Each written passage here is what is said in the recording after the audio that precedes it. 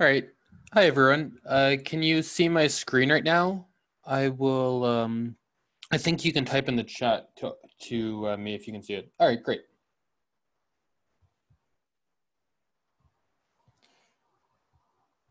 Excellent. I just opened the broadcast a second ago, so I'll give everyone a minute just to hop in if they want to join, but awesome. We'll get started in 1 minute.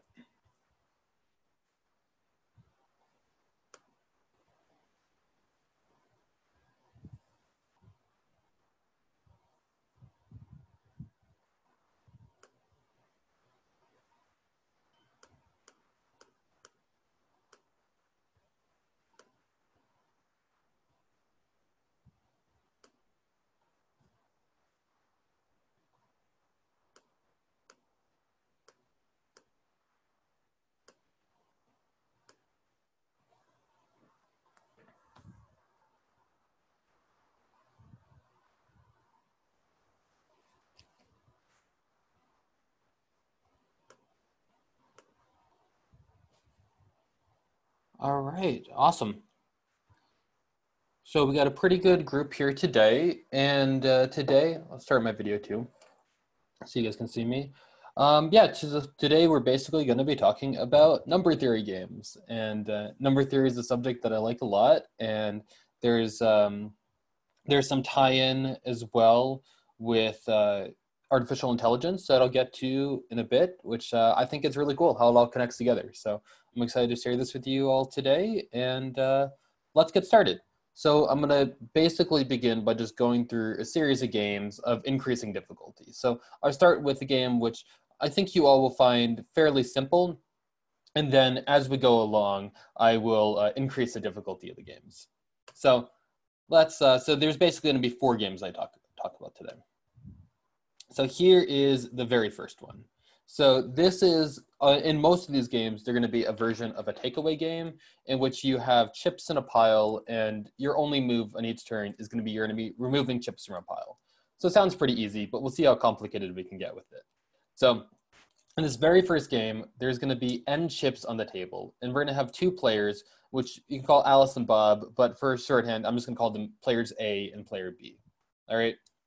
And we're going to assume that A makes the first move in all the games. So Alice always goes first.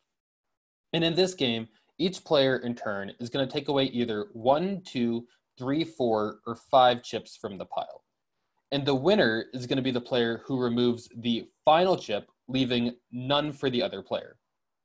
So I already see someone has in the chat has figured out the strategy, but we're going to go through this example by example because this is going to lead up to some good theory for us. So let's start off and let's play the takeaway game for n equals 42 chips, with 42 being the meaning life, universe, and everything. So for n equals 42, and you all can send your messages here.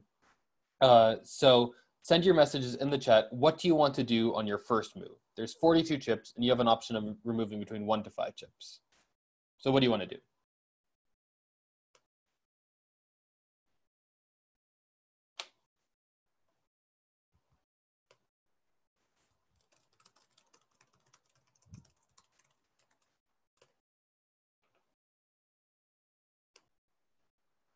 So I'm seeing some responses. So let's say, all right, so let's start with the largest value.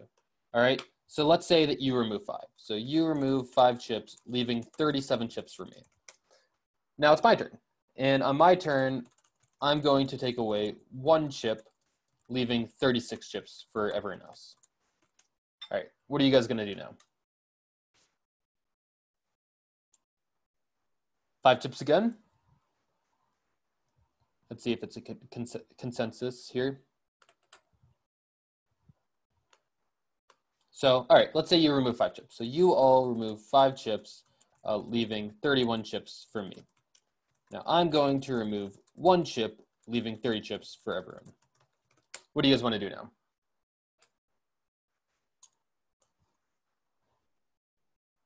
One? Okay. Yeah, basically keep doing this until you lose. So if you remove 1 chip, that will leave 29 chips for me. And I'll remove 5 chips, leaving you all with 24 chips. Do you want to play? Let's play this game to completion. So 3 more turns. What do you want to do now? 3. So let's say you all remove 3 chips, leaving me with 21 chips. Then I'll remove 3 chips, leaving you with 18 chips. What do you want to do now? 4? Okay. You all remove 4 chips, leaving me with 14 chips. Now I'll remove 2 chips, leaving you all with 12 chips. Yeah, so 2 now. Okay, so you all remove 2 chips with 10 chips. I'll remove 4 chips, leaving you all with 6 chips. What do you want to do for your last move? Because I think you guys have figured out what's happened now. 1, sure. You remove 1 chip, and then I'll remove the last 5.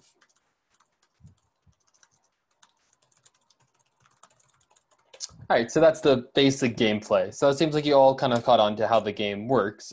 Let's just analyze the strategy. And we'll start by analyzing the strategy very simply for this game, and then we'll get to some more complicated games. So the simplest possible scenario to begin with is if there are only 1, 2, 3, 4, or 5 chips in the pile, right?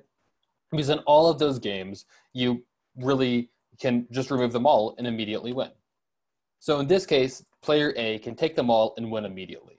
And we'll call a position where that happens, we're going to call that position winning. And now my question to you all, and this was the last position that you were left off in, what happens when there are 6 chips in the pile? What happens now?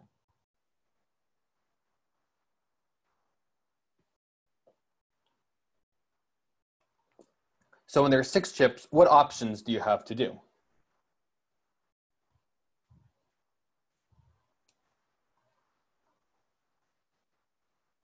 Well, yeah, so what Kevin said there works. Because no matter what you do, the other person can take the rest. So if there are 6 chips, player 1 can either take 1, 2, 3, 4, or 5 chips, right? And then we'll see all of these cases here. So if they take 1 chip, then player B will have 5 chips, and then the other player can win. If they take 2 chips, and no, they're not allowed to sneak in another. If they take 2 chips, then player B will have 4 chips, and they can win. If they take 3 chips, player B will then have 3 chips, and they'll win, and so forth. Therefore, we're going to call 6 a losing position, because from the position 6, every single possibility that we get to is then losing, because the other player is going to win. So that's the basic terminology of the game. And over here, I'm going to show you all a little bit of a diagram. And I like to view, so the goal here is to get to your opponent on a move where they have 6 chips. And I like kind of visualizing these games as well. So with the green circles that I'm representing here, those are going to be the winning positions, whereas the red squares are going to be the losing positions. And the arrows basically represent possible moves. So in this case, we see that when there's 1, 2, 3, 4, or 5 chips, we can remove them all and immediately win. So all these circles are colored green. However, on the other hand, 6 is a square and it's red because it's losing. Because from every single possible move that we have here, we see that we're going to leave our opponent in a winning position. Now, increasing the size of the game a little bit, if there are 7, 8, 9, 10, or 11 chips, we see that those are all winning positions as well. Because from 7 chips, you can remove 1, which puts your opponent in the position 6, from which place they then are going to lose, because we just saw that. Same with 8, 9, 10, and 11. However, again, when we increase it again, we see that 12 is losing. Because from 12, your only options are to move to 7, 8, 9, 10, or 11, from which place your opponent can then win.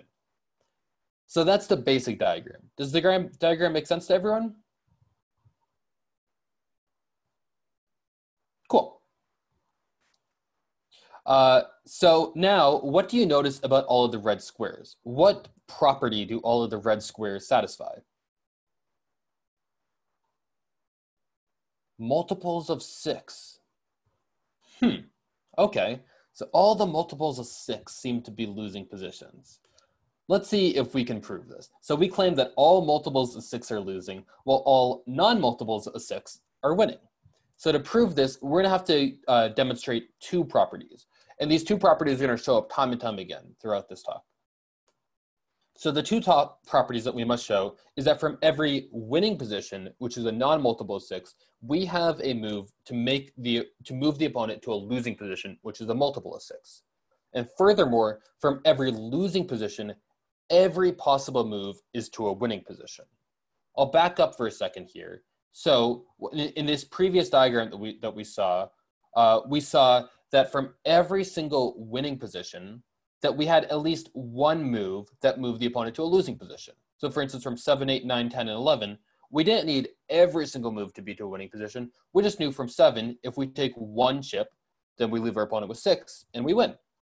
Same with 8, 9, 10, or 11.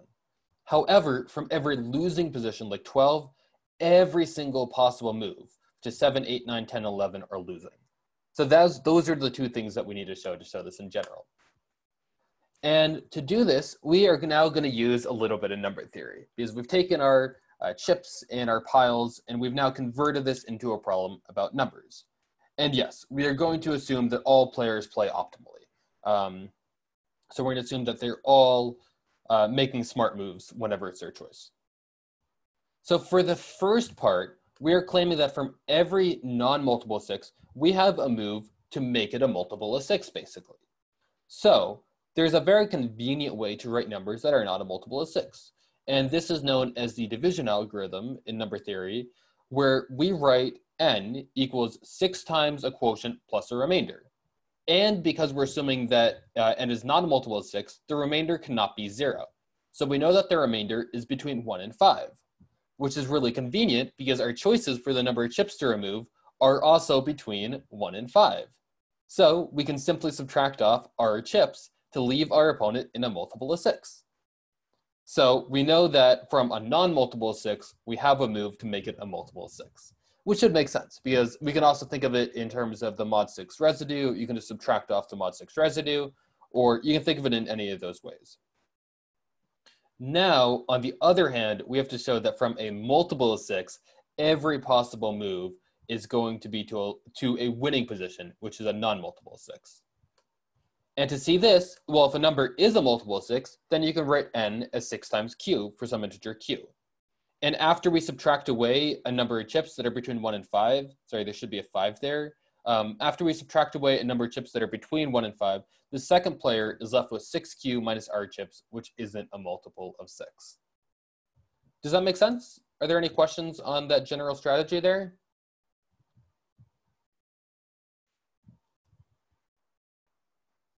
All right, if there are no questions on that, let's go back up and let's see if we can win back at the original game. So we're going to go back up to the very original game, and I'm going to let you all take the driving wheel here, and I want you to beat me for the takeaway game with n equals 50, okay? So we have n equals 50 here. What is the optimal first move?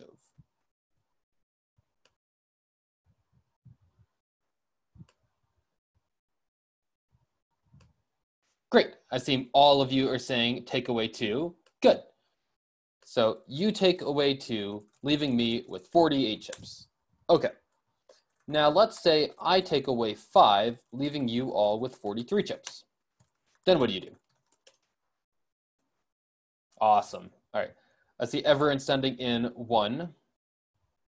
So you all take away 1, leaving me with 42 chips. Now let's say I take away 3, leaving you with 39 chips. Awesome. So you all take away 3, leaving me with 36 chips. Now let's say I take away 4, leaving you with 32 chips. What do you do now? So you all take away 2, leaving me with 30 chips. I'll go small. I'll take away 1, leaving you with 29 chips. Okay. You all take away 5, leaving me with 24 chips. I'll take away 2, leaving you with 22 chips. What do you do now? Good. You all take away 4, leaving me with 18 chips. I'll take away 5 to speed this up to leave you with 13. You all take away 1, leaving me with 12. Let's say I take away 3 now again, leaving you with 9. You all take away 3, leaving me with 6. All right, and now we all know how this is going to end. Let's say I take away 5, leaving you with 1. You all take away 1, and you win. Yeah, we can still call this a game, even though it is a little bit of a trap, to be honest. Do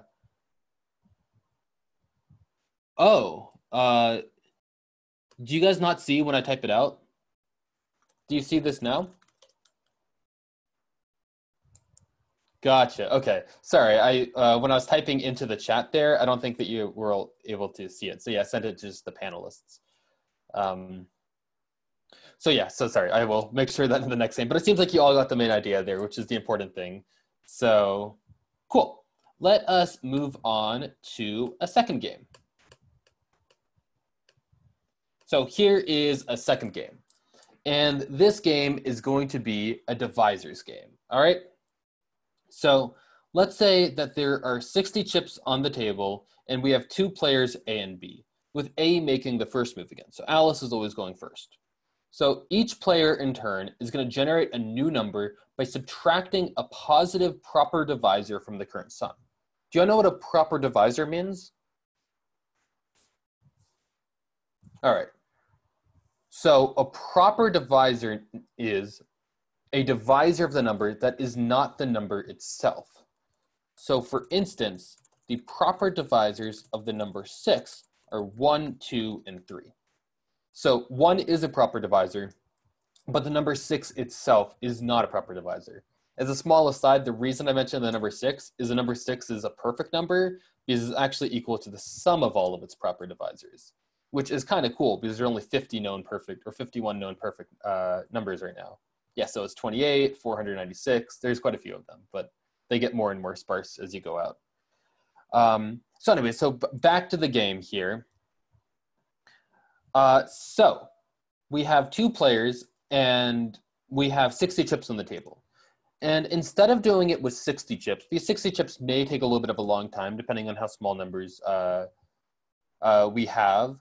Is just responding to the question really quickly, is there a way to prove infinite number or finite number or perfect numbers?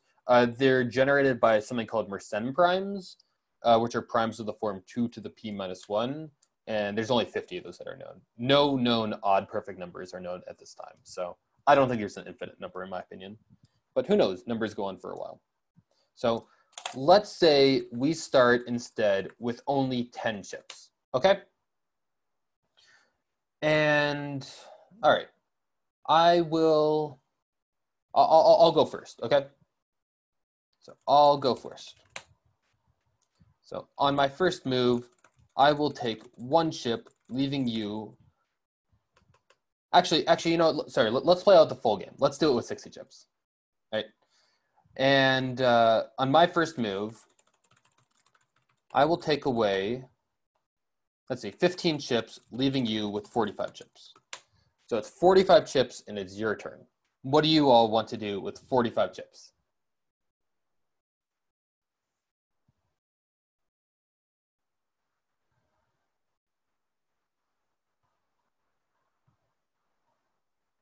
So I see one vote for 15. Any other votes from the position of 45 chips? Another vote for 15. 9, 15. All right, so let's say you all take away 15, leaving me with 30 chips. All right, I will now take 3 chips, leaving you all with 27 chips. What do you want to do now?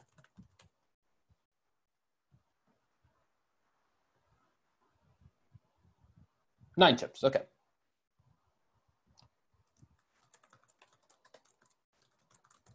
So you all take away 9 chips, leaving me with 18 chips. I will now also take away 9 chips, leaving you with 9 chips.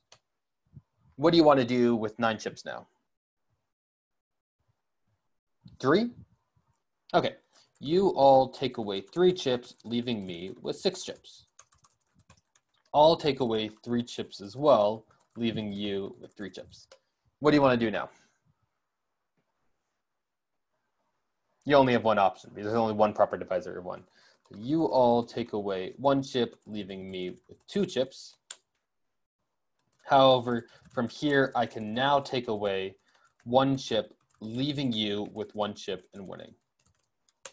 Because in the strategy of the game, the winner is a player who makes the number 1. So from 2, I take away 1, leaving you all with 1, and that's the winning position for me. I was playing optimally there, so I was using the optimal strategy in that, but I will now teach you all the optimal strategy so you can beat me when we play it a second time. All right? So in this game, Alice, who I guess is me, has the winning strategy. And as a lot of you suggested as well, going backwards is probably the best way. So I don't think this was fully how the game played out, but here was another sample game that I had prepared ahead of time. So the sample game that I had prepared ahead of time had this for A and B. And yes, I did do the math jam about the same topic, but I'm going to do some slightly different stuff later on.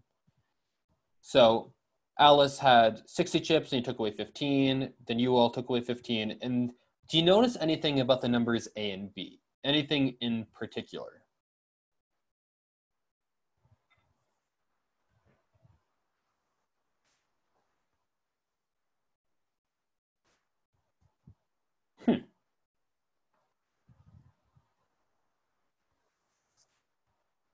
So I see 2 suggestions here. Say that B is odd and all the numbers in A are all even, which is kind of interesting.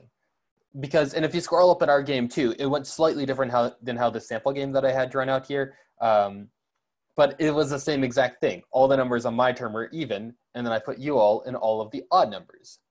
So let's start at a very simple, let's go backwards and see if we can build our way up. So we'll consider some simpler versions of the game to get us started. So as we saw before, when there are only 2 chips, then player A will immediately win since they can take 1.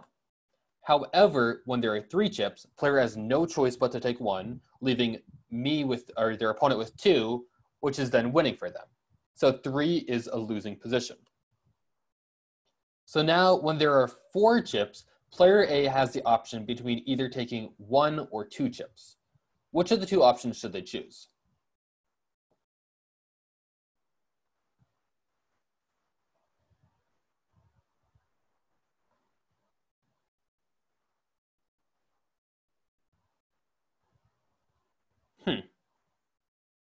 So I see a bit of a split vote here in the chat between 1 and 2. And let's take a look at both of them. So if I take away 1, then I'll leave the opponent with 3, which is losing, right? So if I take away 1, then I'll leave the opponent with 3, from which place they'll lose. However, if I take away 2, then I'll leave the opponent with 2, from which place they'll then win. One way you can think of it is a winning position is a position that you want it to be your turn on, whereas a losing position is a position where you don't want it to be your turn. So a losing position is a position you want to put the other player in. So in this case, you want to take away 1 chip, leaving your opponent with 3.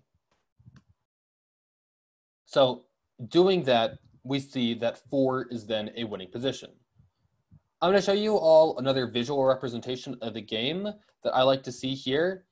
And in this visual representation, again, the green circles are the winning positions, whereas the red squares are the losing positions. So we see that the number 2 is circled green because it's winning.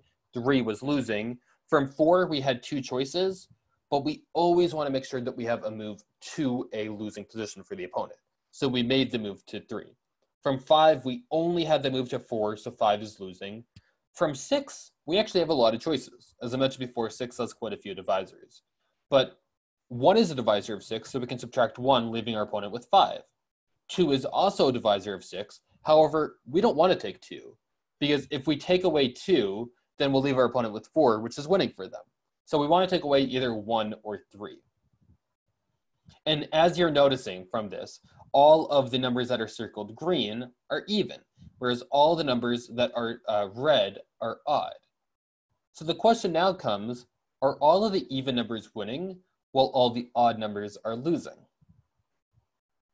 And let's take a look at this. Let's see if we can actually prove this using the same framework we saw in the previous problem to win the game in general. So I claim that all of the odd numbers are losing while all of the even numbers are winning. And to prove this, we must demonstrate the 2 properties again. So the 2 properties are that from every winning position, we have a single move, at least 1 move, to move it to a losing position, which is odd. However, from every losing position, every possible move is to a winning position, which is even. Let's back up really quickly. I'm going to show you the diagrams on the last page one more time with that in mind. So from the position 9, every single possible move to either 8 or 6 are both to a winning position. From the position 8, while we have several pretty bad candidate moves, for instance, to 6 or to 4, all we need is that there's one single move to a winning position, which is 7. So now let's prove this. So for the first claim, from every even position, we have a move to an odd position. It actually turns out to be pretty simple because we know that if for any natural number, 1 is always a proper divisor of it. And if n is an even number, then n minus 1 is odd, so we always have a move to an odd number. It can be advantageous just to speed up the game to pick a larger odd divisor. However, in this case, 1 just suffices for our proof. Now, for the other way, if a number n is odd, what do we know about all the divisors of an odd number?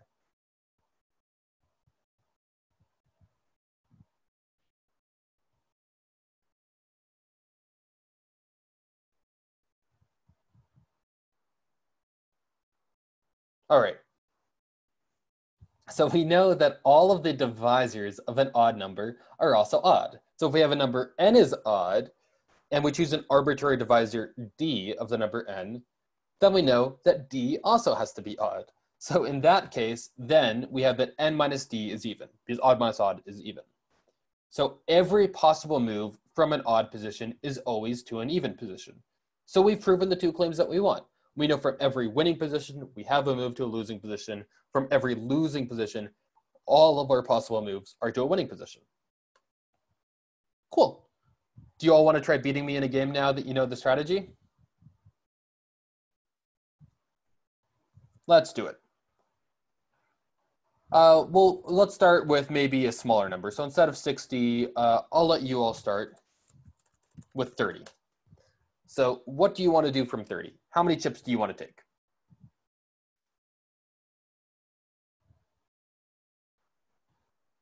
Oh, quite a few votes.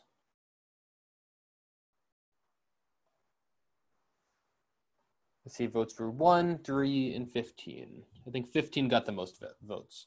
So let's say you all take away 15, leaving me with 15. I'll now take away 3, leaving you with 12. What do you want to do with 12 chips now?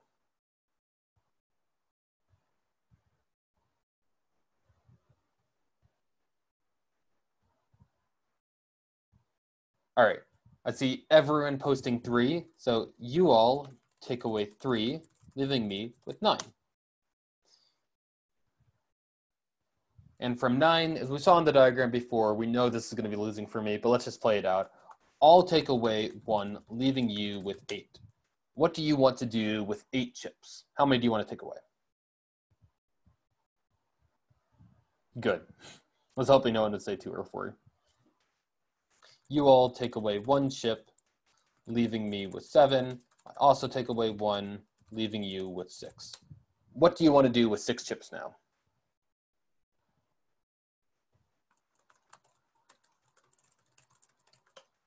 So you all take away 3, leaving me with 3. Now I have to take away 1, leaving you with 2. And how do you win the game now?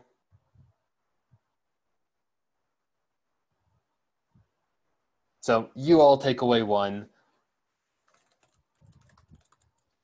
leaving me with 1, so you win. Awesome. So the game looked kind of tricky at first, but just using a little bit of analysis with parity, it turned out to be pretty easy to see that the winning strategy just was odd numbers and even numbers. So cool.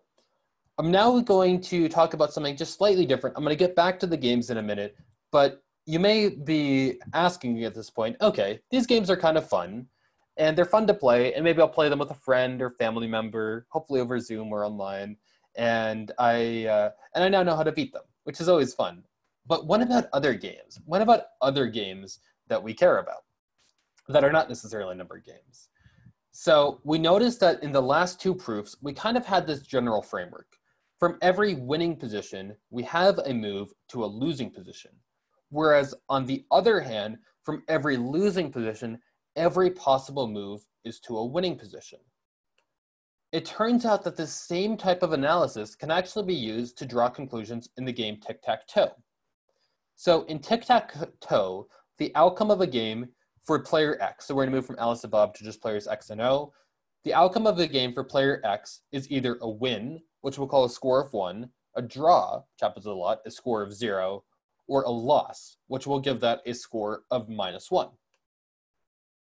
So at each stage of the game, the goal for player X is to maximize their score, whereas the goal for player O is to minimize player X's score. Okay, now how does this fit into the framework? So I'm going to give you guys an example of the game of tic-tac-toe. And in the following position, we're going to use a very similar analysis to what we just did to see which player has a winning strategy. So in this diagram, it's currently X to move. Who do you think is going to win this game of tic-tac-toe? X or O? You just type in the chat.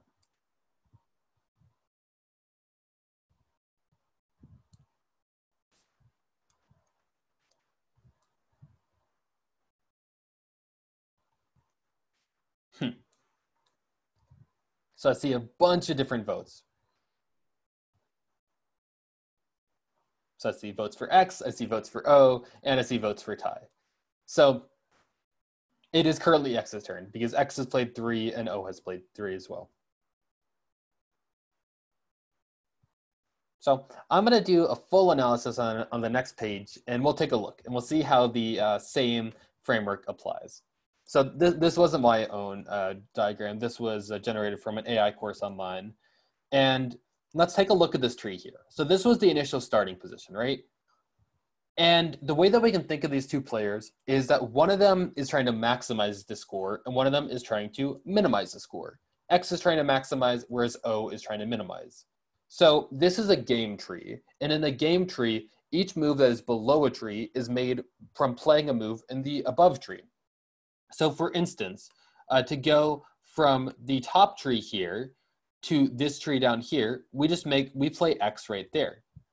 Whereas to go to this tree, we play X right there. And to go to the bottom tree, we play X in the bottom right corner. So those are the 3 options. And we can see how all of the games are going to play out when we do this. Because if X plays there, then O now has 2 choices. They can either play in the middle center or in the middle bottom right here, or in the bottom right corner. And at the end of the board, so in the very bottom column or the very bottom row, what we're going to see is we're going to see the final scores for all of the games. So for instance, this game tree that's at the bottom here, that is going to be a draw because no one wins. In the tree right to the right of it, because X has 3 in a row, it has a score of 1. In the tree that's in the column or in the row right before it, because O has 3 in a row, that has a score of -1. And we can now see how using maximum and minimum, we can kind of back up the scores from the root of the tree or from the leaves of the tree all the way back to the root. So the leaves of the tree are the very final positions, whereas the root was the initial position that we wanted to analyze. So remember that on X's turn, they're trying to maximize the score. O's turn, they're trying to minimize the score. So at the end of the tree, so at the right here, can you all see my mouse, by the way, when I'm circling over stuff? Yeah, okay, good. I just wanted to make sure. Because if not, then it's maybe a little bit confusing. So from the very final position here that I'm circling, there's only one possible move for O. So this has a score of 0. Whereas this position over here, X has a winning move. So it has a score of 1. However, now over here, because it's a minimizing position, O has a choice. O has a choice to either move to a position that's 0 or to a position that is 1. What of the 2 ones should it move to? Should it move to the 0, 1, or should it move to the 1, 1?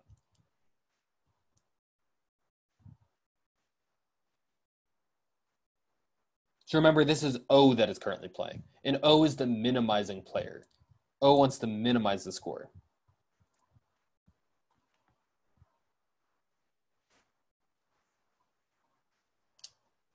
Good. So O right here should move to 0.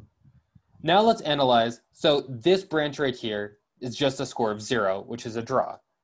And now X is going to see, can I do any better with any of the other plays? So I have a question at the bottom. How do you determine which is 0, 1, or -1? 1 is a win for X, 0 is a draw, and -1 is a win for O. So for instance, this one right here is a draw, this one right here is a win for X, and this one right here is a win for O. Does that make sense?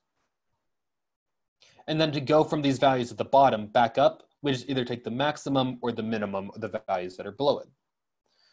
So now let's say that X makes maybe a silly move. So let's say that X plays right here. However, then O has an immediate response from which they can win. Because if O plays right there, then they have 3 in a row. And because O is trying to minimize their score, they're just going to make that move. So we know that the value of this move is -1.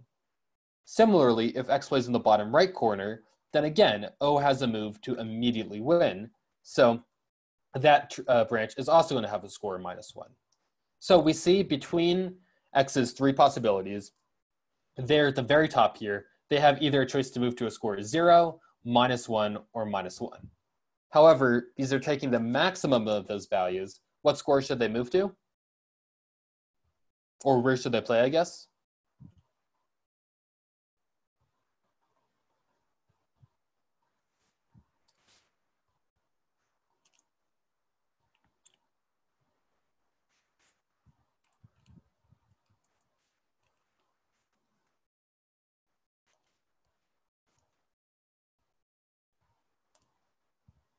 Yeah, sure. So I see either 1, 2 is a play, or they should move to the score of 0.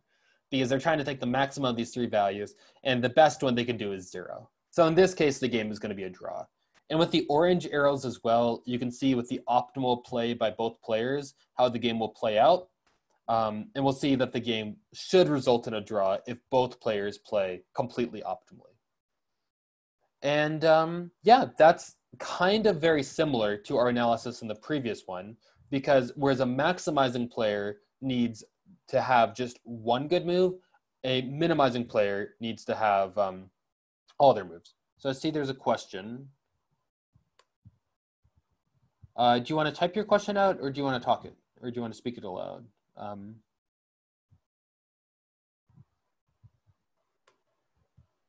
Let's see, I'm not sure how to give someone speaking abilities, but all right. So yeah, just in general, if you have a question, it's probably easier to, okay. It's probably easier to either type it or to go into the Q&A part. But I think it was clear. You had a question?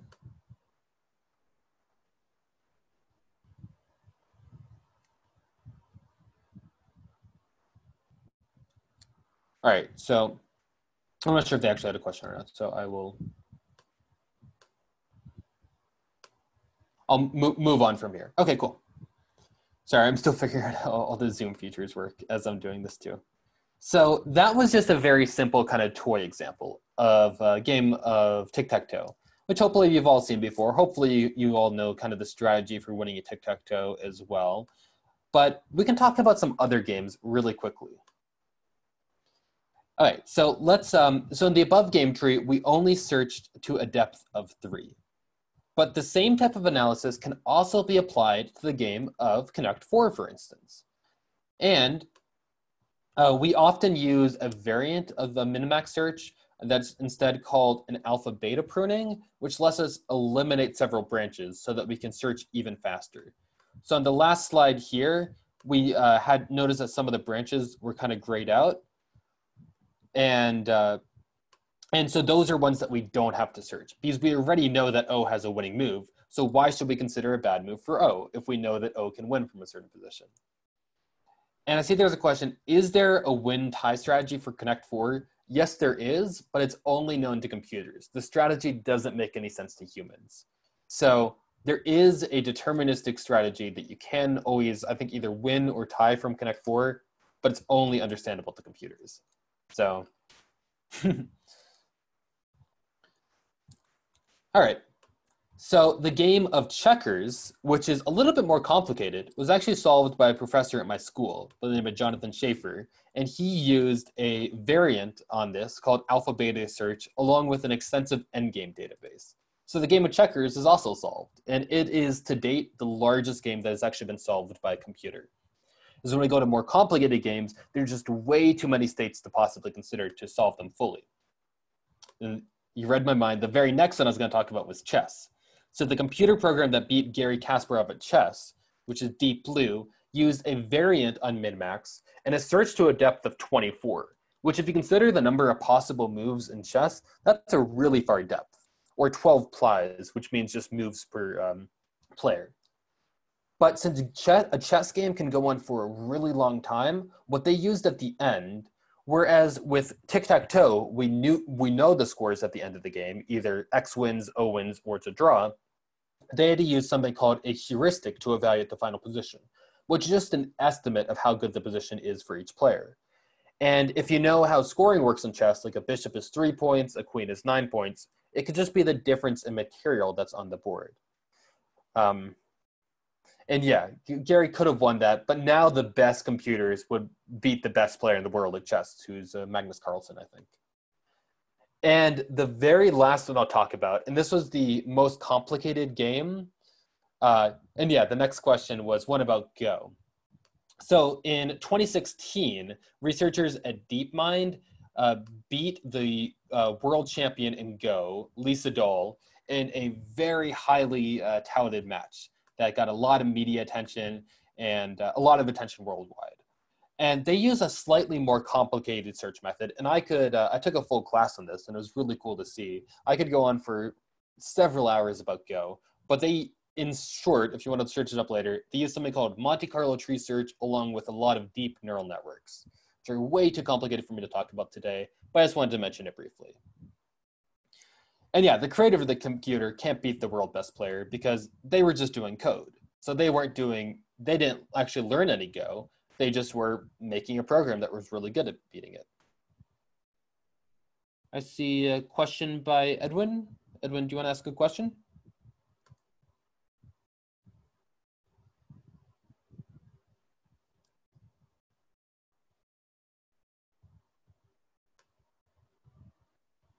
All right, maybe not. And do humans still get a chance to win? I mean, now it's basically impossible for a human to beat a top computer at a game like chess or Go or any of those, but there's still a lot of element to human versus human competition. So in these games, computers have won the battle. But there's still a lot of things that that humans are better at than computers. So anyways, I just wanted to mention that because you can kind of view these games in a vacuum, but it's kind of cool to see, oh wait, these same strategies apply to much more complicated games.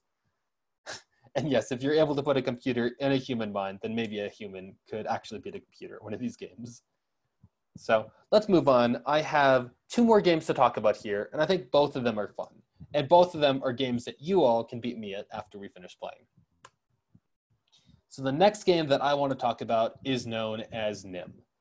And NIM is a really fun game, and it leads to a lot of cool strategy. So the game of NIM, there are 4 piles, we'll call them chips, of size 1, 3, 5, and 7. And they're represented here. So the very top pile has 1 chip, then the one below it has 3 chips, then 5 chips, and 7 chips. And so we have 2 players that are going to take turns. They're going to choose a pile. So they can choose a pile, and then they can have to take at least 1 chip from the pile, and they can take as many chips as they want. And the game continues until there are no stones remaining. And there are kind of 2 ways you can play this game. Either you can play it that the player to take the last stone wins, or the player to take the last chip loses. So you can play it either of those ways. We're just going to focus on normal play, but I'll talk about the other play because it's interesting as well in a moment. So at first, with 1, 3, 5, and 7 stones, it's a little bit complicated to see how you'd come up with a strategy. So one great problem-solving strategy that doesn't just apply here, it applies to all math problems you may come across is, if something seems complicated, let's go to one of the simplest possible examples.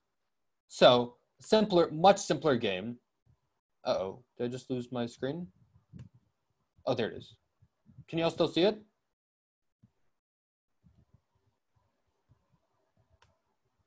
No. All right. Let me, yeah, one sec. Let me just get back to it. All right, how about now?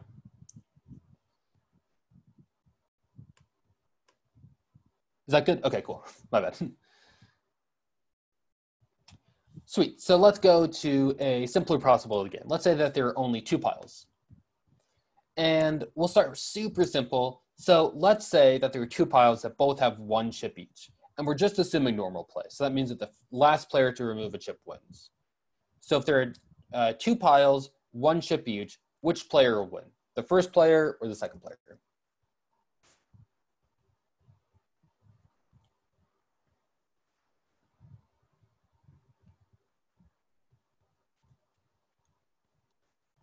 All right.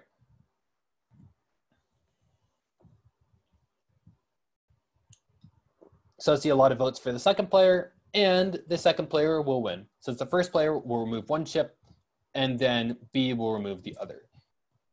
And there's a really good question. Is there a strategy for Mizir in the first game? I'm actually not entirely sure. I think the goal would be to get to 1 instead of 0 then, because from 1 your opponent is forced to lose, but I have to flesh that out a bit more. So okay, so if there are two piles of both sides 1, then the second player will win. Now let's say that one pile has one chip and the other one has two chips, which we're going to represent by 2-1.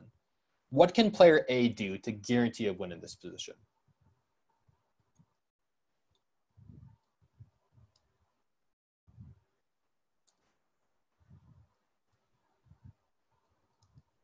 Any guesses for a good move? All right, there's good. There's one.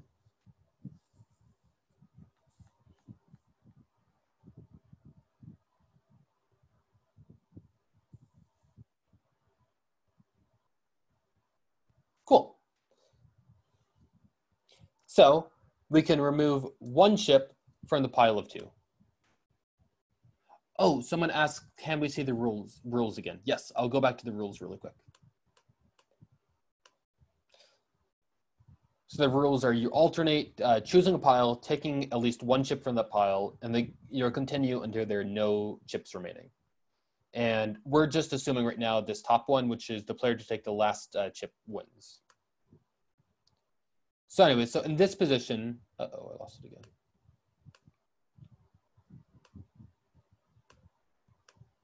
There we go, back up. All right, so in this position, which we had, which was 2-1, I saw a lot of votes for we can take one chip from the second from the pile with 2 in order to win. So let's do that. So if we take one chip from the pile of 2, then the other player will be left in the position 2-1, which we saw above was losing for them. So therefore, 2-1 is a winning position if we remove 1 from the pile of 2. Now, by the same logic, any position of the form n, 1 is going to be winning, because you can simply remove n-1 chips from that pile, and then you put your opponent in a losing position.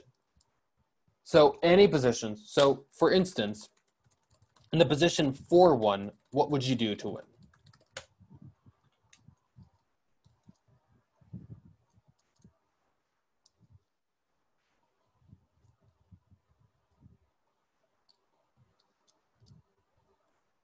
Great.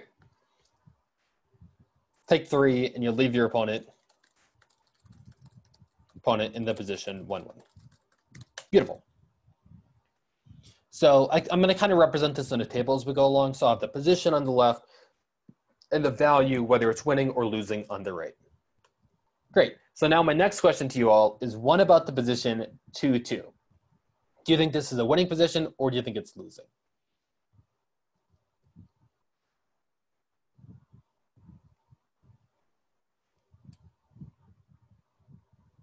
So I see quite a few votes here. Most of them are that it is losing. And let's take a look. So let's assume that we remove chips in a second pile for now. So this will leave our opponent in either the position 2-1 or 2-0. However, we saw above that 2-1 was a winning position. And we also know that 2-0 is also pretty trivially winning because you can just remove all 2 chips in the first pile to win. So with either of these choices, we see that 2, 2 is a losing position. All right. So now, by the same logic, we see that n comma 2 is always going to be winning for n is at least 3. Because you can remove n minus 2 chips from the first pile to leave your opponent in 2, 2, which is then losing for them. So we can update our table like this. And finally, this is the last 2-pile example I'll do. What can we say about the position 3, comma 3? Do you all think that's a winning position or a losing position?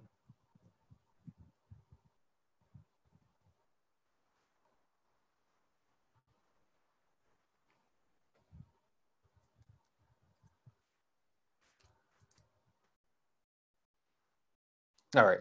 So let's do a little bit of casework for the position 3, 3. So we're in a condition on the number of chips that we can remove in this second pile. So our options are, if we remove 1 chip, we leave our opponent in the position 3, 2, which is winning for them. If we remove 2 chips, you'll leave our opponent in 3, 1, which is winning for them. Or if you remove 3 chips, you'll leave your opponent in 3, 0, which is winning for them. So therefore, 3, 3 is a losing position since all of our moves lead to our opponent winning. And it seems that any position where the 2 piles are balanced, or in other words, are equal, are losing, while any position in which the 2 piles are unbalanced are winning. And as a few of you just said, this seems to imply that the position n comma n is always going to be losing. And to prove this, we just need 2 of the following statements, which is that from every winning position, we have a move to balance it, and from every balanced position, we have to unbalance it. And I could write this out using induction or variables or some complicated stuff, but I think it's more intuitive to just see with a simple example. So I'm going to give you guys a general position, and I want you to beat me using this balancing strategy. So let's say that the initial position is 15, 12. What should you do to win from this position?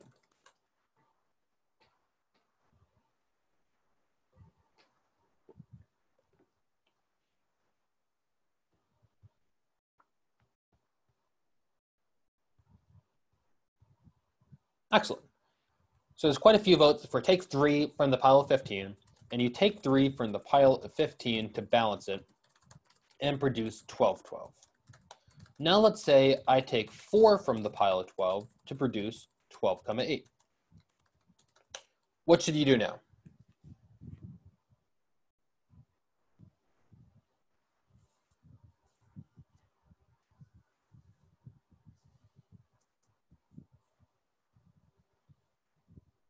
Cool. So quite a few votes, and you're just copying my moves at this point. So we're just playing a game of copycat. So I took 4, you take 4. So you take 4 to leave us in 8, 8. Let's now say I take 3 to leave you in the position 8, 5.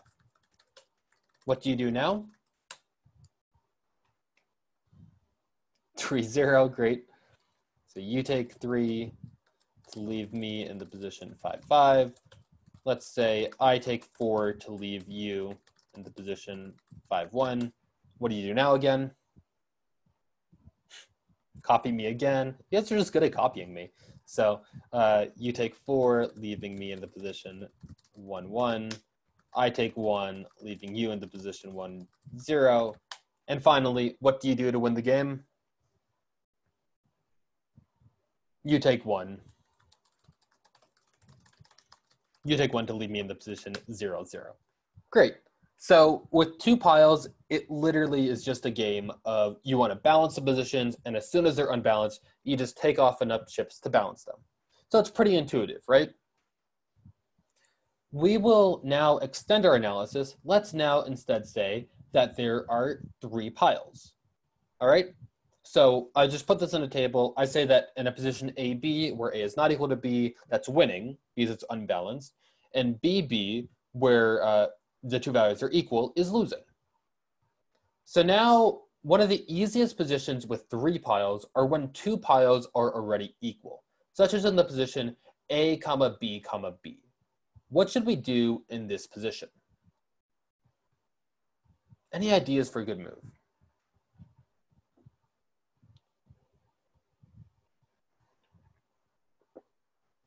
Great. So I see quite a few votes that are saying just take all of A, because then it's just 2-pile nim, and then we know that we'll leave our opponent in BB, which is already losing. So therefore the position A, B, B is therefore a winning position. Let's now go to the first position in 3-pile nim, in which the 3 piles are different actually. So my question to you is, what about the position 3, 2, 1? Is that a winning position or is that a losing position? And I'll give you a minute to think about this one because it's not immediately obvious.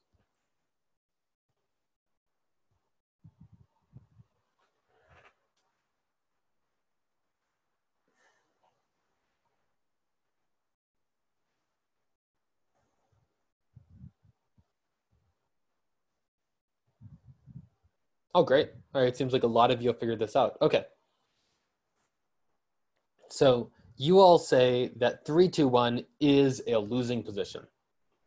In order to analyze this, I made a little bit of a tree again, just to analyze the possible moves. So for each of the possible moves, I represent it through an arrow.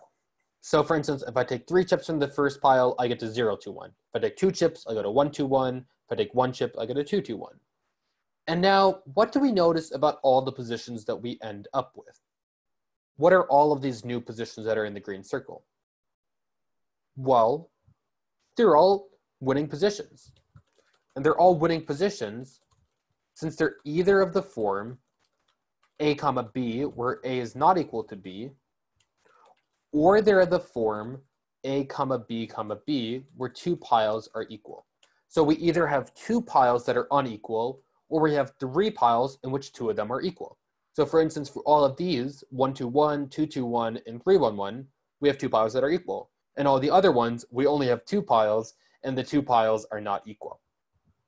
So all the possible moves are going to be losing because they put our opponent in a winning position. And now, as one more question, what about the position 4, 3, 1? What should we do here?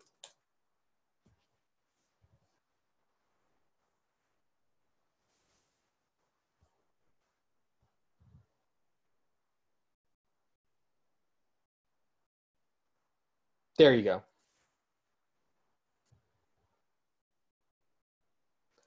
So in the position 4, 3, 1, because we just saw that 3, 2, 1 was losing, so we want to put our opponent in it, let's take 2 from the first pile.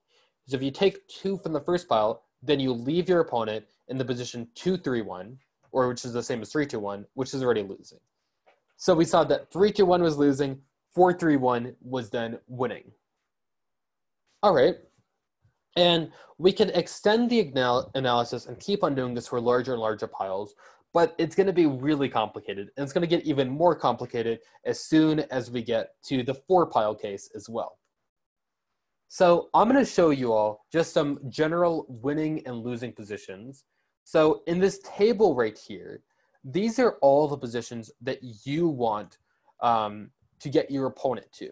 So when there are only 2 piles, you want to get your opponent to a position like 2, 2, 3, 3, 4, 4, obviously 1, 1 as well. Any of those positions are good. When there are 3 piles, you want to get your opponent to a position like 1, 2, 3. It turns out 1, 4, 5 is also losing. 1, 6, 7 is losing. 1, 8, 9 is losing. And all of these positions are losing. And when there are 4 piles, it turns out that if 2 of the piles are equal, like if you have the position 1, 1, and then 2, 2, that also is a losing position. Because again, you can kind of do the same copying strategy as before. And you also will see that the position 1, 3, 5, 7 is also listed as being a losing position. So what I want to do really quickly, so I'm not going to explain actually why all of these piles are this way, but I want to see, and I will explain in a moment afterwards, I want to see if using this table, and this table alone, if we're able to come up with a good winning strategy for the case of NIM. And we're going to start with the position 1, 3, 5, 7. I want to see if you all can beat me using optimal play, just using this table. So let's say we're currently in the position 1, 3, 5, 7. On my move, I'm going to remove 1 from the pile of 5 to put you all in the position 1, 3, 4, 7. What should you do now? And as a hint, look at the table.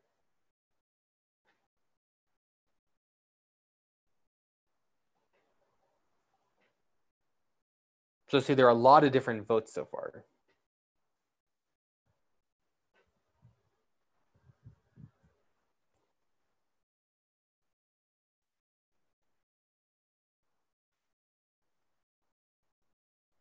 All right, that looks good. So we take 1 from the 7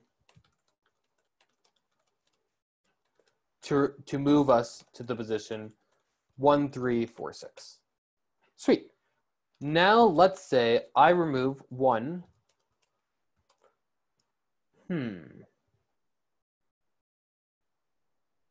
Let's say I remove 1 from the pile of 4 to move you to the position 1, 2, 3, 6. Or sorry, 1, 3, 3, 6. What should you do now?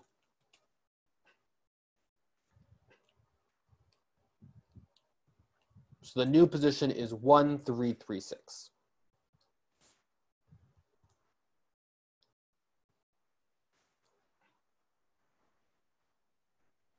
You actually don't lose. From here, you do have a winning move.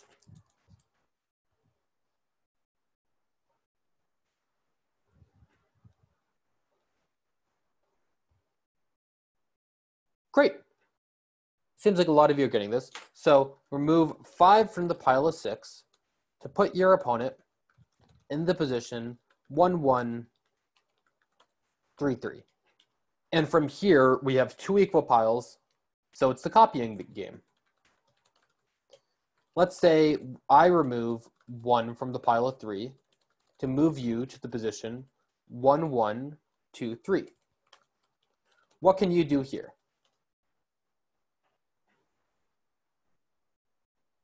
And actually, you have 2 choices.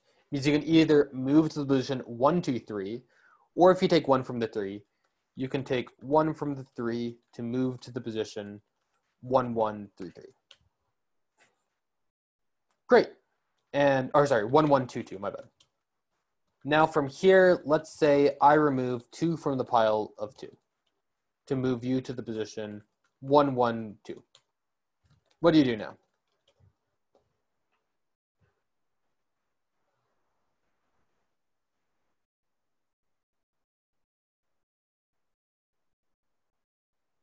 Good. So from here, take the remaining 2, leaving me in the position 1, 1, which we already know is losing. So using this table, you were able to win at the game of NIM. But now your question most likely is, all right, how did we come up with the table in that first place? Because you know that you probably already ran these out on a computer or using some analysis, but how did you come up with that table? And yeah, in order to do that, we need to find a pattern which holds for these games. And I'm going to show you what the pattern is. I'll come back to the Maizière play in a second because it is interesting. But this pattern is going to be something called the NIM sum between 2 numbers. So the NIM sum of 2 numbers A and B, and we denote it with this weird symbol. So this little plus symbol is how we denote it. So it's denoted A plus B. And to form the NIM sum of numbers, we're going to write the numbers in binary, and you basically add without carry. On a computer, this is known as exclusive OR, and you may have seen this before if you use the caret operator, if you use this operator in Python. You may have seen it. So anyways, so for piles of size 1, 3, 5, and 7, what we're going to do is we're going to consider writing all the numbers out in binary. So 1 in binary is just 0, 0, 1. 3 in binary is 0, 1, 1. 5 in binary is 1, 0, 1. And 7 in binary is 1, 1, 1. And now what we're going to do in order to compute the NIM sum is we're basically going to go along each of the possible columns. And I think I actually have an annotate. Let's see, how do I use this? All right, there's a draw ability. Cool. All right, so we're going to start by going over this column right here with all of the ones. So if we take the nim sum of this column of 4 ones, since we have an even number of ones, we're going to say that nim sum is then 0. All right? For the column of 2 to the first power, we're going to have, again, 2 ones, so it's also 0. And in the 2 to the second power, we also have 2 ones, so it's also 0. So the nim sum of the 4 piles is equal to 0. And in this case, we then say that a position is balanced. Otherwise, we say that a position is unbalanced. And just to see how this kind of relates to the 2-pile case, if we have 2 piles, like let's say we have 2 piles of 4, we can write 4 as 1, 0, 0. Or we can also write 4 as 1, 0, 0. So when we take the nim sum between the two of them, we're going to get 0, 0, 0. So the nim sum of our 2 piles there is just 0. So it kind of matches with the same intuition that we had before. So when the nim sum is 0, we call it balanced. When it's not 0, we call it unbalanced. And my next question to everyone is, can you compute the nim sum of 5, 6, and 7? So give that a go. Try on a piece of paper, compute the nim sum of 5, 6, and 7.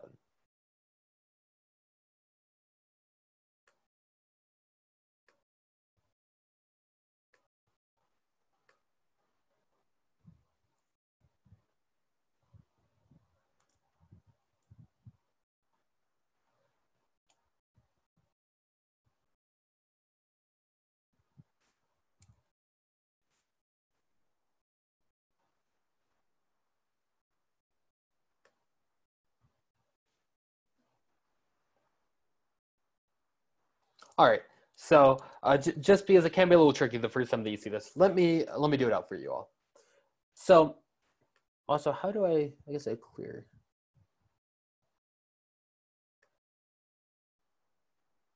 Oh, awesome. Okay.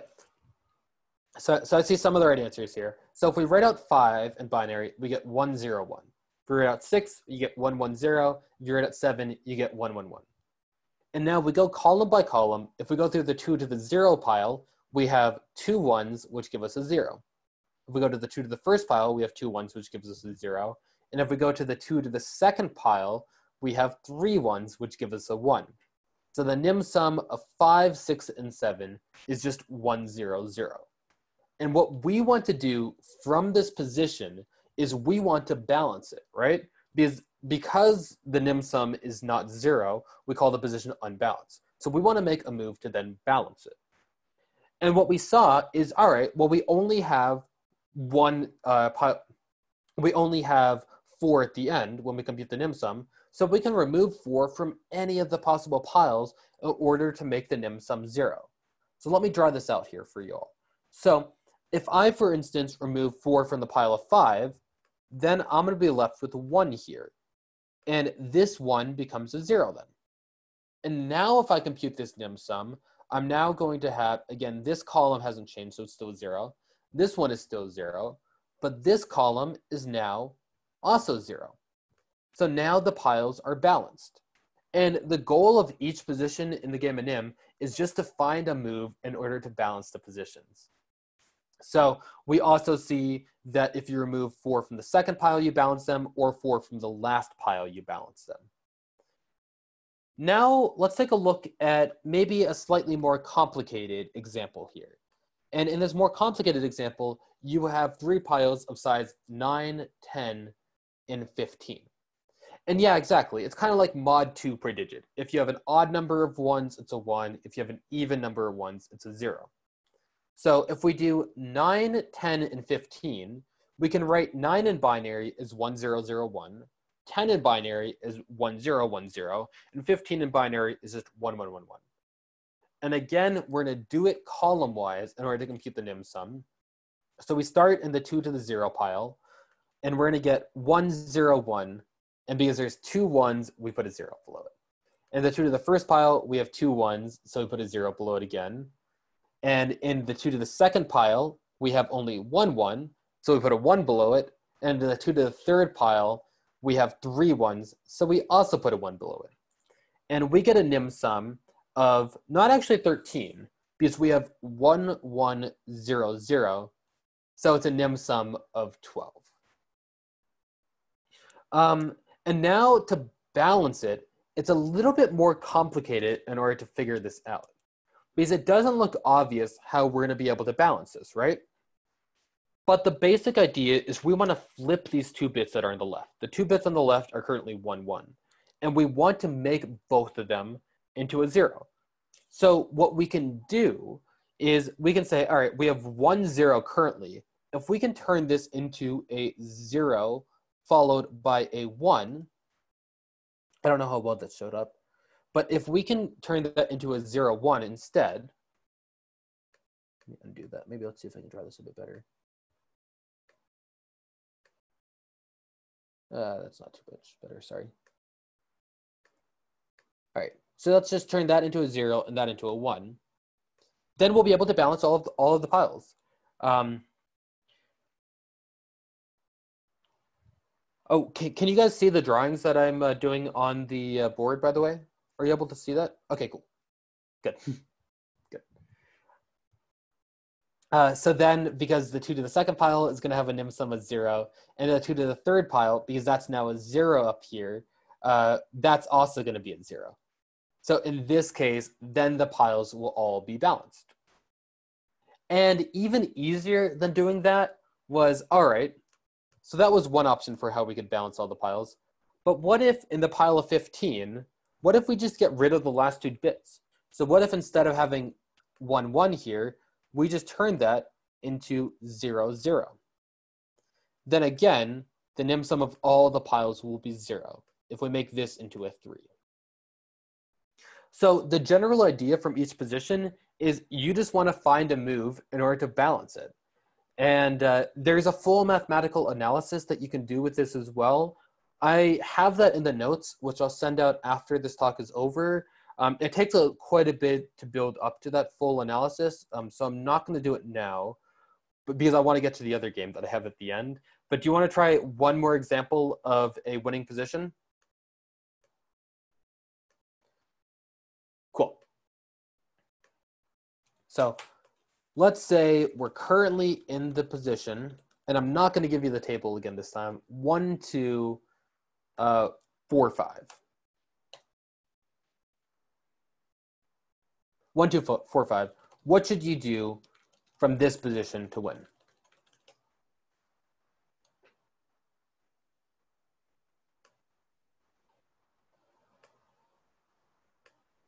And I'll begin drawing out the nim sum here as we do it. So 1, 2, 4, 5 is the current position. What should you do in order to win?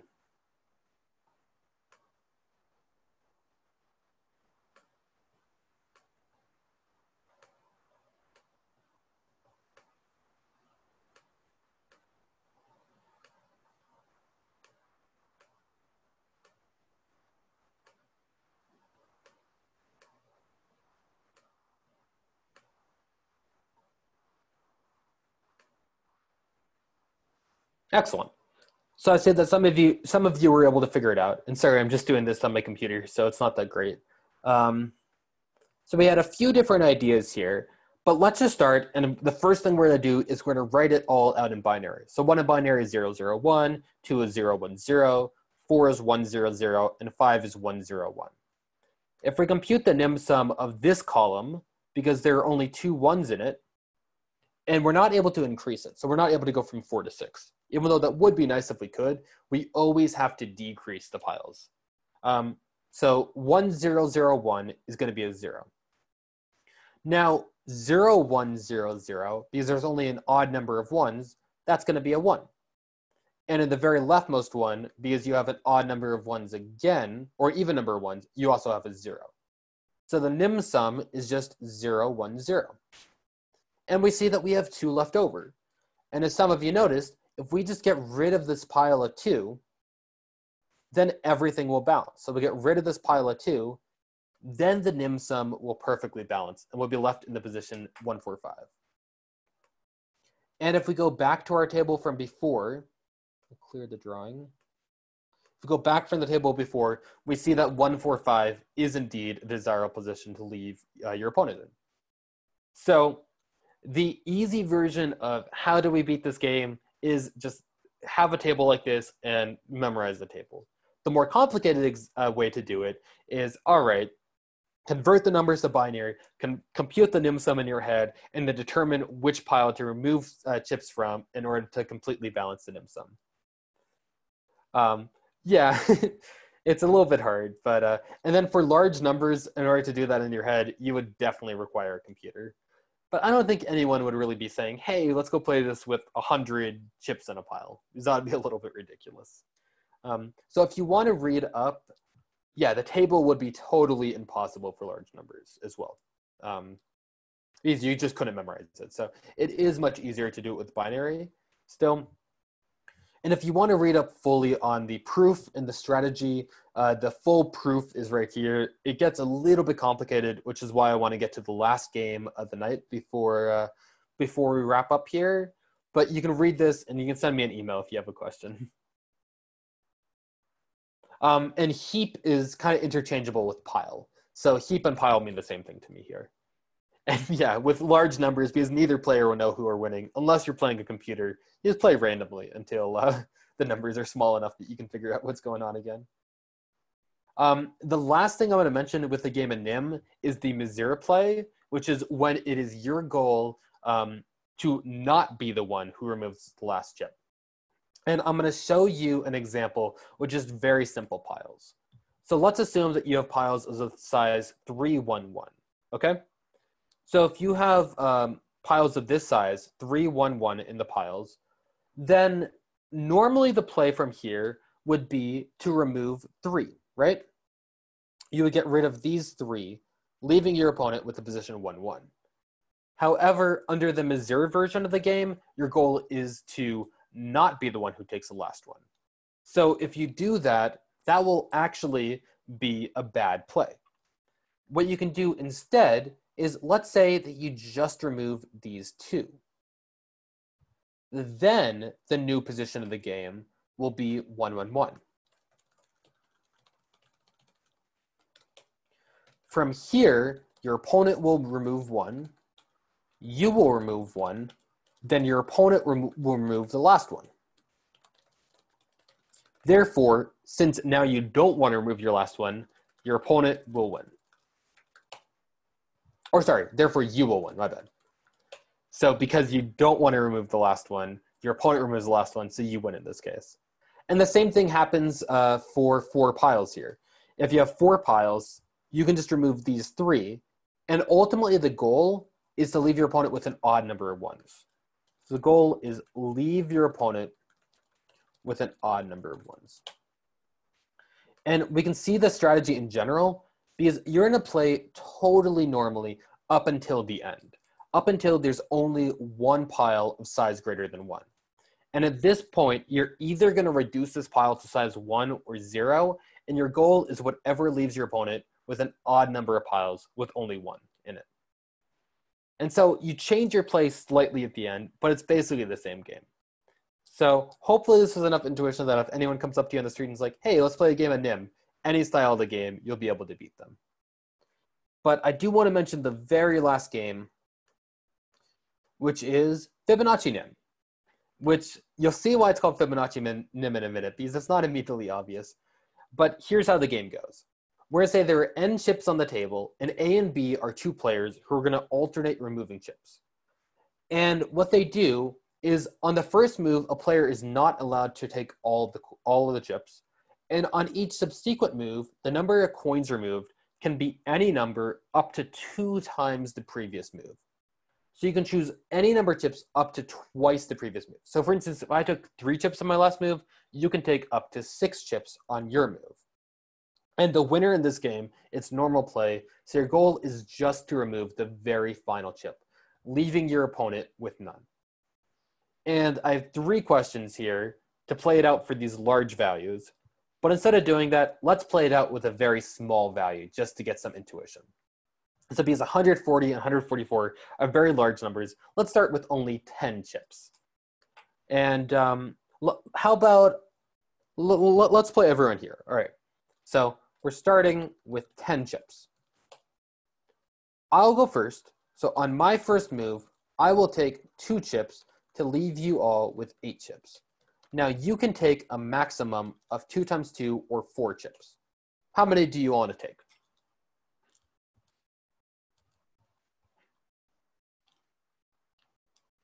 All right, so you say 3, but if you take 3 chips, leaving me with 5, then I can just take all 5 to win, right? Because the maximum number of chips you can take is 6 in that case. So taking 3 from here isn't the best idea. So how about you take 2 instead? So if you take 2 chips, then I'll be left with 6 chips. Now I'm going to take 1 chip, leaving you all with 5. What do you want to do now?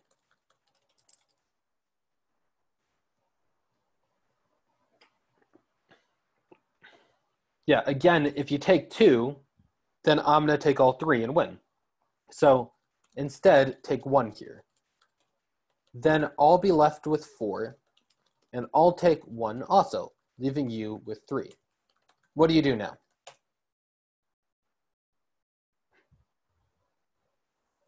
You can only take 1, leaving me with 2, from which place I now win, since I can take all 2. So I'll write out the game that we just played. So here are the 2 possible games that I think maybe played. And I think that this was the one that was just played, the second one that I posted here. Because we went 10, 8, 6, 5, 4, 3, 2, 0. And just as a small aside, I want to see if anyone can notice this. And I may have given it away by telling you the name of the game. What do you notice about all the values that are in the row with B? What do you notice about the numbers 8, 5, and 3? Anything in particular, any special properties that these numbers satisfy? They're Fibonacci numbers. Awesome. So all these numbers are Fibonacci. And just as a small thing that we were discussing before, so what's a reasonable upper bound for the first player to take in a game starting with 10 chips? What number would I not want to take? How many would be too many chips for me to take?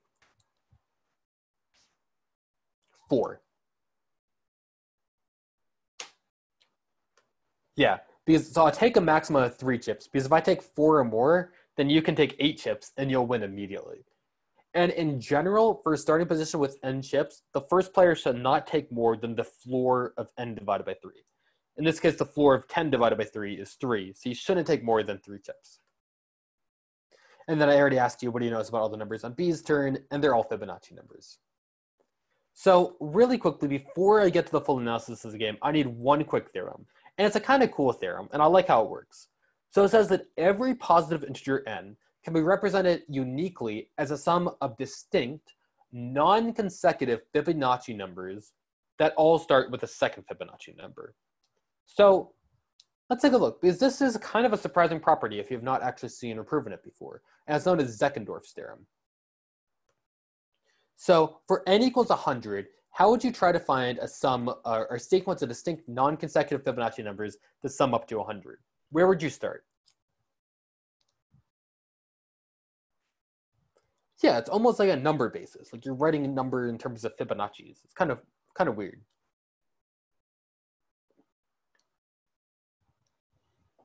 So yeah, you need 2 components to this proof. You need to prove that it exists and that it's unique. But just for the number 100, how would we write 100 as a sum of distinct non-consecutive Fibonacci's?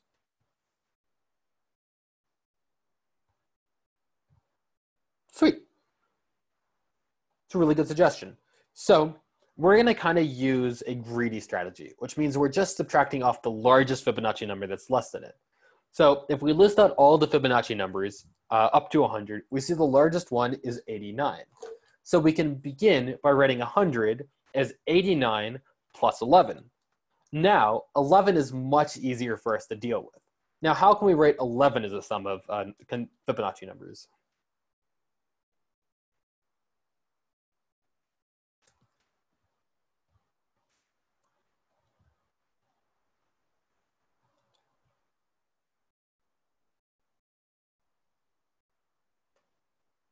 There we go. All right, so then we subtract off the next largest Fibonacci number less than 11, which is 8.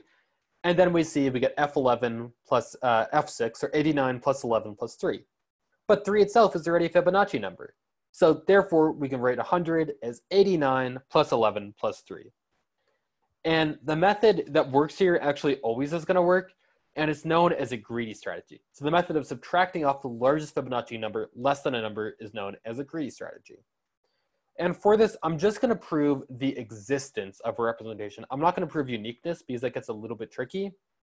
But in order to do this, we're going to just use a proof by induction. All right. So for the base case of 1, the unique representation is pretty easy. And we're now going to assume that every integer up to k can be written as the unique sum of distinct non-consecutive Fibonacci numbers. If we let f sub a be the largest Fibonacci number, such that f sub a is less than or equal to k plus 1, then we're basically just doing the same thing we did before, finding the largest Fibonacci number less than or equal to it. And if f sub a is equal to k plus 1, so if it already is a Fibonacci number, then we're done. Otherwise, we know that k plus 1 is between f sub a, because it's less than, and it's also less than f sub a plus 1, because we assume that this was the largest Fibonacci number less than or equal to it. But when we subtract off these quantities, we see that k plus 1 minus f sub a is less than f of a plus 1 minus f of a, which is just f of a minus 1, which is really helpful for us. Because now, if we're going to rewrite this, we know that f of a minus 1 already has a representation. And we can rewrite that representation of f of a minus 1 right here. And that's written as a sum of distinct non-consecutive Fibonacci numbers. And furthermore, since the difference is less than f of a, we know that it's not going to be consecutive.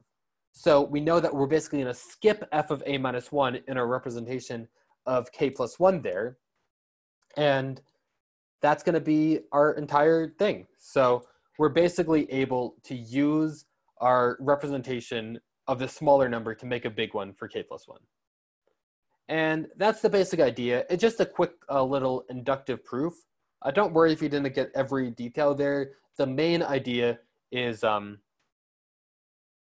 sorry, yes. Yeah, what Mr. Kaisi said was right there. So the difference of k plus 1 minus f sub a already has a representation. So that's the quantity that I circled. The difference already has a representation. And because that difference is less than f of a minus 1, we know that it will skip f of a minus 1 as representation and have all numbers smaller than that. So it's a quick little inductive proof. And you can also prove uniqueness using kind of a similar technique, but we're going to skip over that just to get to the general strategy of the game. So we're going to consider more general positions in this game as a pair. So instead of just a number, it's going to be a pair, R and Q, where R is the number of chips that are remaining, and Q is a quota, which is the maximum number of chips a player can remove in the next move. So as a basic example, if there are 10 chips, and the first player took 2, what would the new position be in terms of R and Q?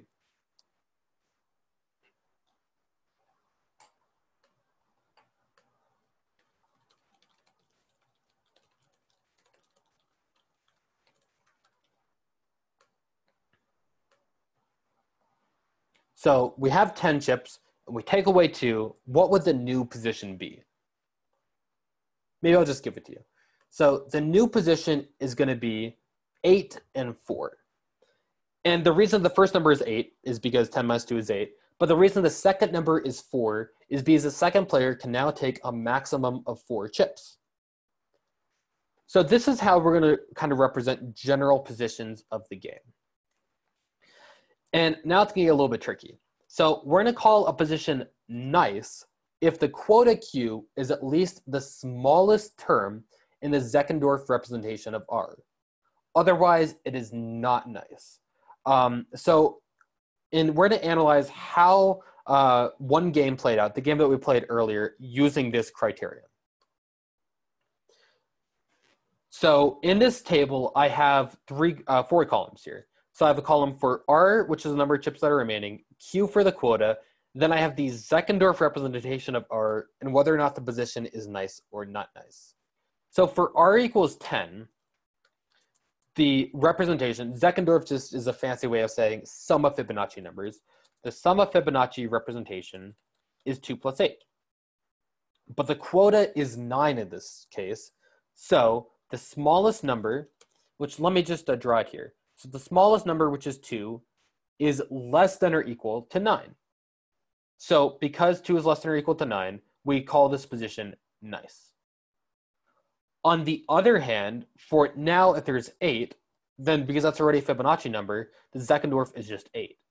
However, the quota in this case is 4. And because the quota is not at least the smallest number in the Zeckendorf, we just can't subtract it off. So this position is not nice. So now if you take 1 from this position, you get 7, which can be written in Fibonacci terms as 2 plus 5. Now the smallest number in this Zeckendorf is 2, and the quota Q is also 2.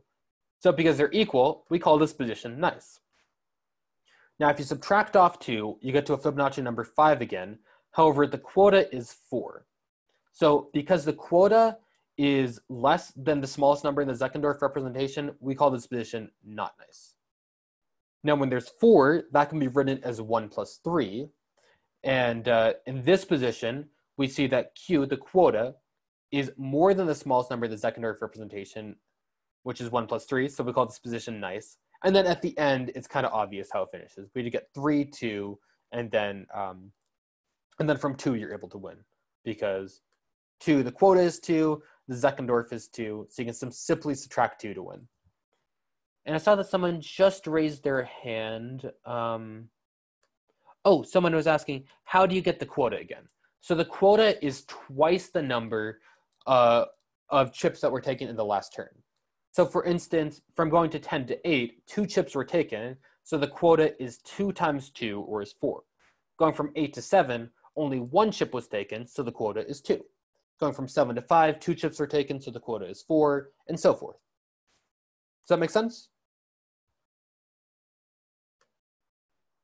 Great. Any other questions on what we just did here? All right, cool. And we're almost done. Or for those of you that are wanting to wrap up, we're almost finished here. So what we can see here is the positions are going to alternate between being nice and being not nice. And this was exactly the same as we saw in every other game. In the divisors game that we saw before, the positions alternate between being even and odd. And in the game of NIM, the positions alternated between being balanced and unbalanced. Let's see if we can analyze this game very similar to how we've analyzed the past games. So we are going to conjecture that all of the nice positions, which again, remember the quota is at least the smallest number in the Zeckendorf representation, are winning, and all of the not nice positions are losing. And again, just the same framework as before, we want to show that from every winning position, you have a move to a losing position, and from every losing position, every possible move is to a winning position. And the proof from here is going to get a little bit tricky, but we'll see if we can get through all the details. So let's assume that R comma Q is a nice position. And we're going to say that the Zeckendorf of R is going to be R is just equal to the sum of a bunch of Fibonacci numbers, f of a1 plus f of a2, all the way up to f of a sub m. And where they're non-consecutive, so the difference between all of the two indices are always going to be at least 2. And the very first index we start with is at least 2 as well. So that's how we're going to write R. So we're assuming that this is a nice position. So that means that Q is at least f sub a1, which is the smallest number in the Zeckendorf. So that means that the player can take f of a1 chips to result in the new position R minus f of a sub 1, and 2 comma f sub a1 is the quota. Because remember, the quota is 2 times the number of chips that were just taken. All right. And I'm going to claim that this position is not nice. And in order to see that, you can notice that R minus f of a1 is equal to f of a2 plus dot dot dot plus all the way up to f of am. And it has the smallest term f of a sub 2. However, since a sub 2 is at least a1 plus 2, we know that f of a sub 2 is at least 2 times f of a1. The reasoning for this is that you always see when you go at least 2 more terms in the Fibonacci sequence, you at least double it. So for instance, when you go 1, 2, 3, 5, 8, 13, 21, 34, 55, if you take the ratio of 2 terms that are 2 terms away, it's always going to be at least 2. You can see this algebraically by, so the ratio of consecutive terms approaches the golden ratio. But if you take the ratio of terms that are 2 away, we always know that the ratio is going to be at least 2. Because if we just use the definition, you can take a look at what I just posted in the chat there. F of n plus 2 is at least 2 of f sub n. So anyway, so if you always take the ratio of Fibonacci numbers that are at least 2 apart, their ratio is going to be at least 2. So finally, wrapping up what we had here. So the smallest term in the Zeckendorf representation is f of a2. However, we now see that f of a2 is at least 2 times f of a1. But if you remember from before, the quota was 2 of a1. So the smallest term in the Zeckendorf representation is greater than the quota, so the position is not nice. So if we have a nice position, subtract the smallest number from the Zeckendorf representation of our number, and you will have a winning move.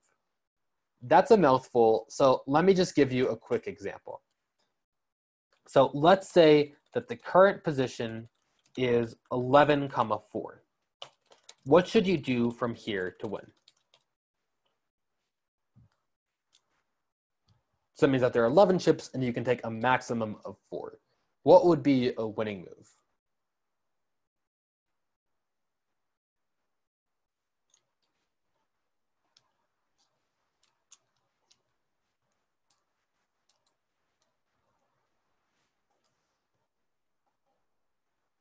There we go. So because 11 is equal to 8 plus 3, and the quota is at least the smallest number 3, we can just subtract 3 to get the position 8, 6 now. And because now this is a Fibonacci number, this is going to be a losing for the other player. And we'll see why in a moment. So that's just the basic idea. Whenever you're in a position, try to, if you can, subtract off the smallest number in the Zeckendorf representation.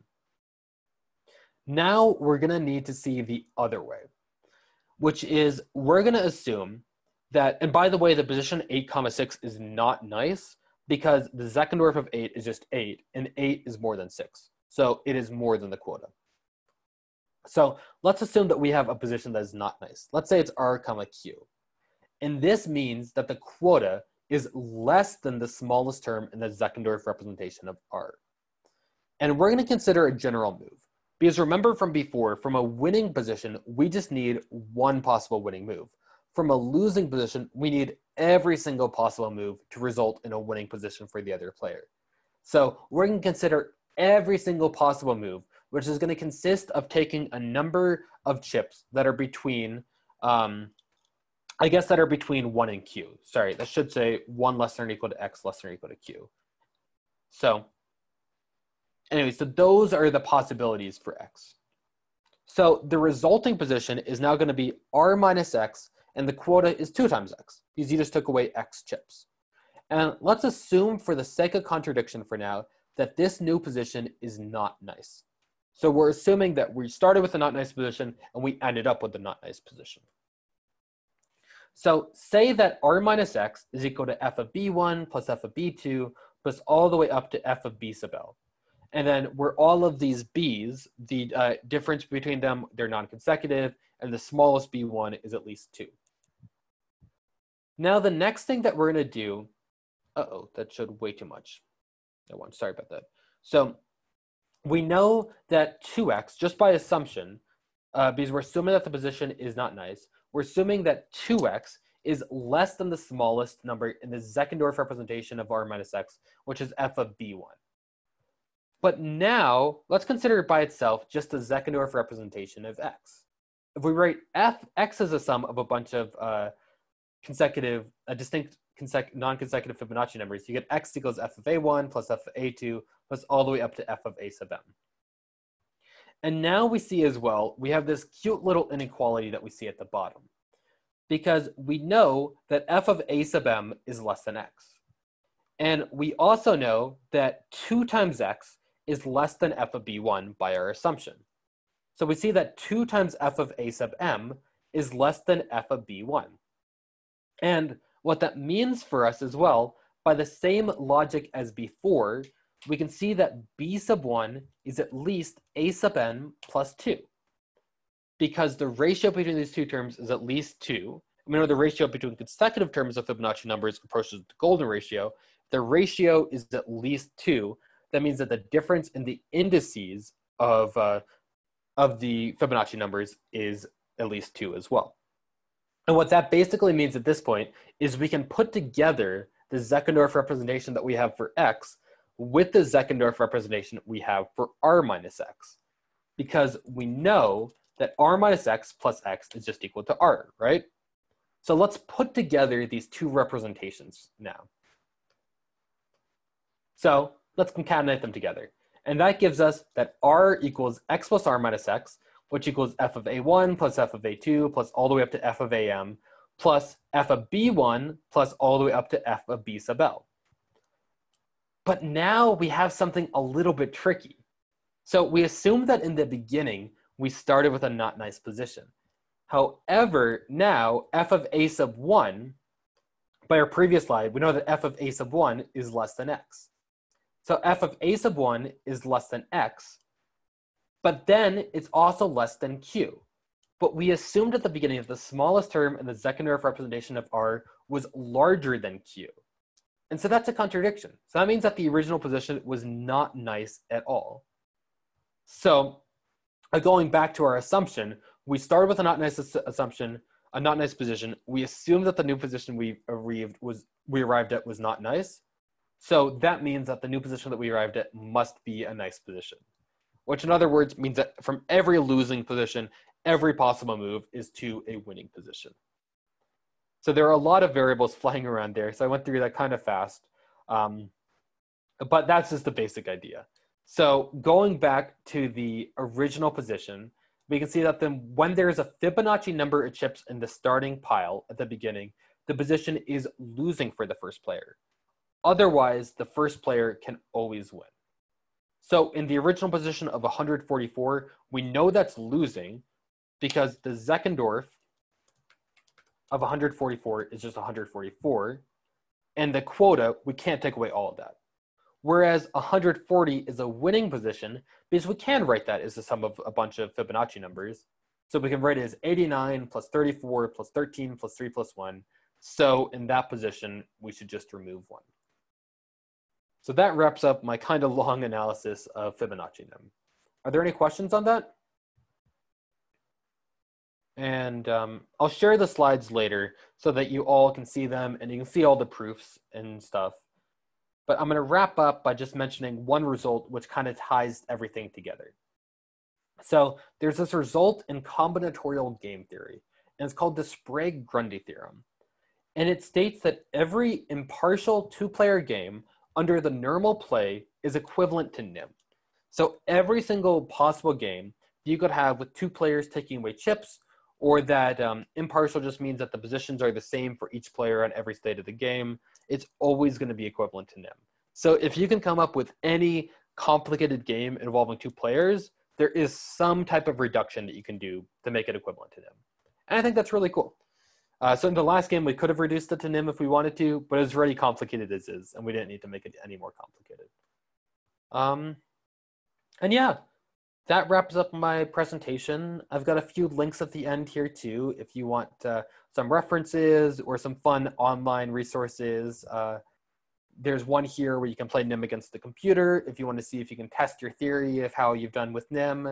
There's a full mathematical analysis, and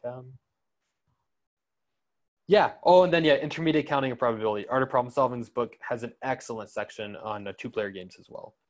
So if you want to check that out too, you can. But yeah, that wraps up my presentation. Maybe Mr. Kaiser will provide me with all of your emails, or I can just he can send this out later, just so you all have the slides. And thank you all for coming. I hope you enjoyed this, and hope you enjoyed the camp as well.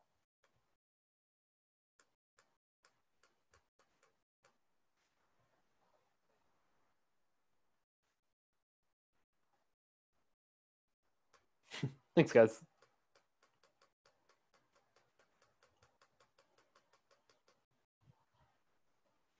So yeah, I think it is I believe this was recorded as well. So I think this will be available to you later too. So I'm gonna stop sharing my screen.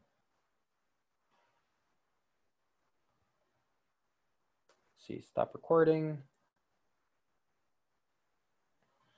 I think we had something like 20, I actually don't know